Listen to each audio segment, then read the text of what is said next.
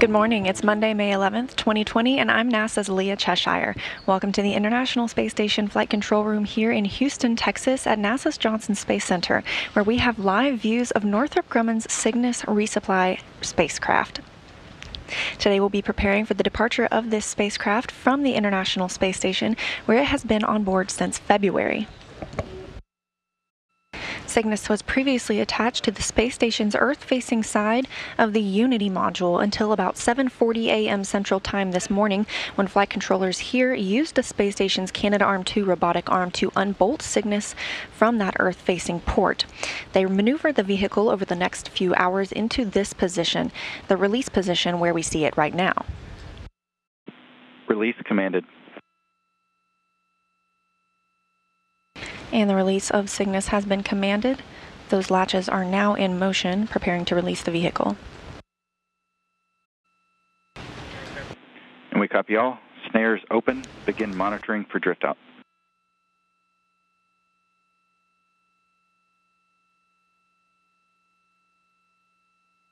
And at 11:09 Central Time, as Cygnus and the International Space Station were flying 260 statute miles over the Pacific Ocean, we have release of the spacecraft.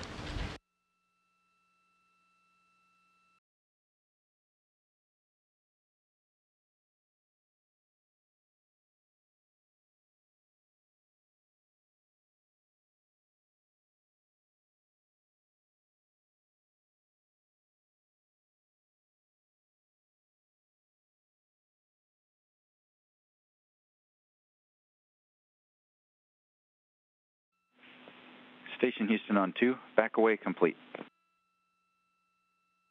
4 in work. Copy.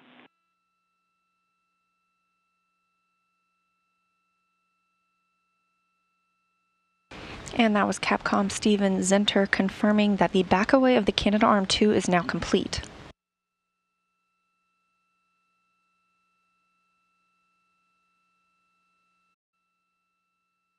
Cygnus depart commanded.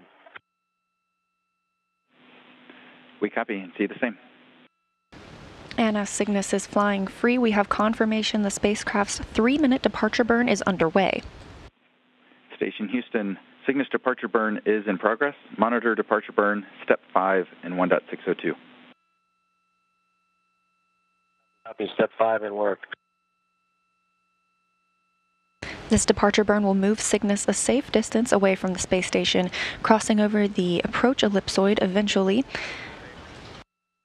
Once Cygnus exits the neighborhood of the space station, Northrop Grumman teams will take full control of the spacecraft to begin its secondary mission of the Saffire-IV experiment and those CubeSat deployments.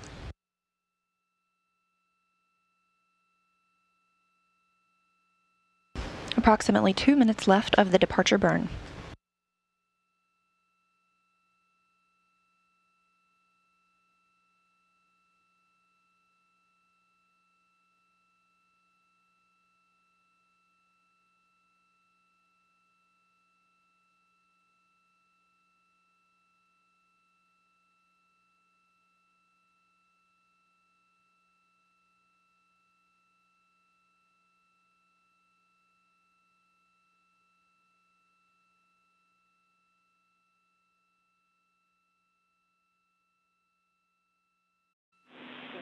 Station Houston on 2. We concur.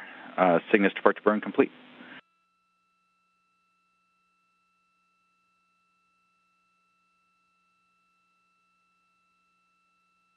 We now have confirmation that the departure burn is complete.